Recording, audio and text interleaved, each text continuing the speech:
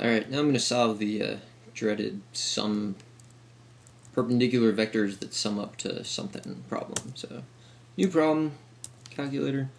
So the vectors that I'm given, I usually call the one that they sum up to v, so why not? That's going to be 4, 8. I usually call the other one u, so I'm going to do that and give it a 6, 3. Okay, so I usually find A and B. A is parallel to U, and B is orthogonal to U. So by doing a lot of these, I've noticed that the magnitude of A is always actually the dot product, going the wrong way here, dot product of U and V over the magnitude, which is the norm of U. It always works out that way. You can just work it out on paper and you'll see that. And then I need a unit vector in the direction of A, which is just turning U into a unit vector. That's unit V of U. And now if I multiply these, this times this, that's vector A. The one that's orthogonal to that I can find by subtraction. If I do V minus this vector, gives me the other vector that I'm looking for. So I know that if I add these two vectors together, if I say A is equal to this and B is equal to this, A plus B is 4, 8, like I need. And more importantly, if I do the dot product of A and B, it's 0. So I've solved that problem. The next problem is the distance from a point to a line using vectors. So I'm going to insert a new problem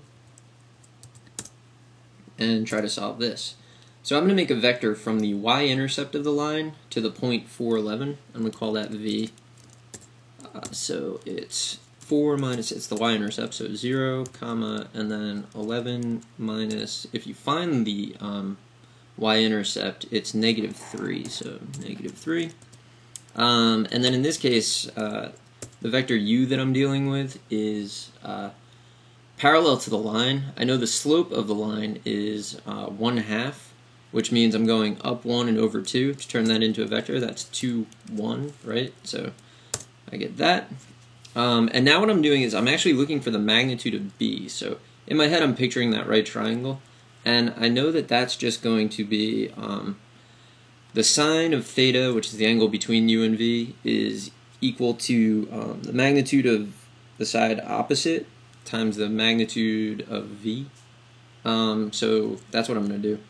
So the magnitude of V, and then the sine of, I'm dealing with vectors now, so to get the angle I need to do the inverse cosine of the dot product of U and V over the norm of U and the norm of V. Do that, and I get my answer, which is what I was expecting to get. And that's about it for the tough questions that were on the quiz. Well, the only other question I didn't do was 2, so maybe we could just say it was a tough quiz. But alright, I hope that's helpful. For number 2, what I would do is just find 2 points on each line, make vectors, find the angle between them. But I'm not going to do that here. So this should be helpful. You should probably go through and try to redo all of these using your calculator.